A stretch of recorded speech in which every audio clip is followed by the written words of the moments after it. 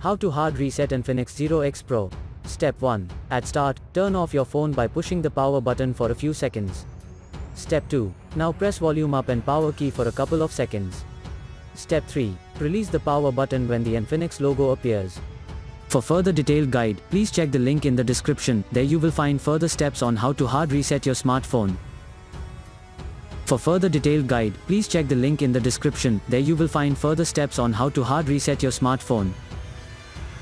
For further detailed guide, please check the link in the description. There you will find further steps on how to hard reset your smartphone.